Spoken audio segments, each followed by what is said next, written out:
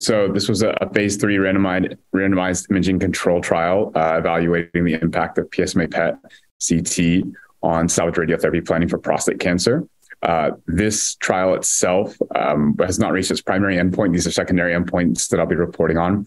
It enrolled 193 gentlemen with prostate cancer, with 103 randomized to the intervention arm, 90 randomized to control arm. What we saw was, well, what we looked for here was the impact on management. The overall goal of this trial is to look at salvage radiotherapy success rate with the implementation of PSMA PET, a new prostate cancer imaging modality that's being implemented across the prostate cancer staging schemas.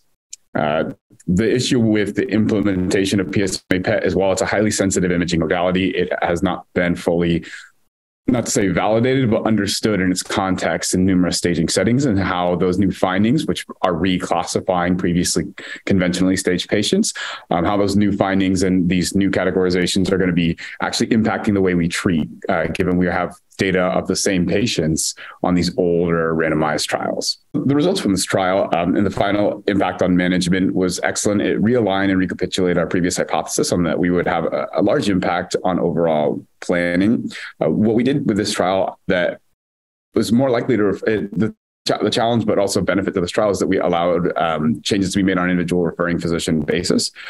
So while it was not standardized the way in which they'd escalate or de-escalate, we also felt that would more truly recapitulate how you in practice are going to be using these results. Having a strict set of guidelines might go against how the RTOG trials, et cetera, change. And they did change during the trial. It went on for a few years. We had newer recommendations for the inclusion of pelvic radiotherapy fields, inclusion, exclusion of ADT, depending on the patient's risk strata.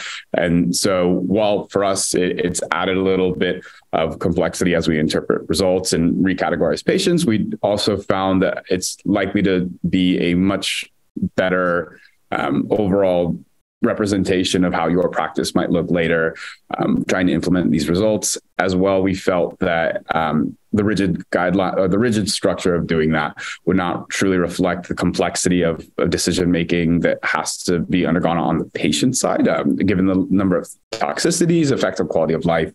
So seeing this huge change in management, we strongly controlled for that in our control arm. We have all of these patient-related decisions and physician-related decisions controlled and outlined, and hopefully we'll be seeing that soon in one of our upcoming publications, where we put a really granular look on why changes were made in the patient plan and beyond the PSMA PET, and what those changes actually look like. So we have some very detailed tables and outlines of it. So I think it's a really excellent representation of, and once our primary endpoint comes out, it'll really allow us to piece together the full story for these patients.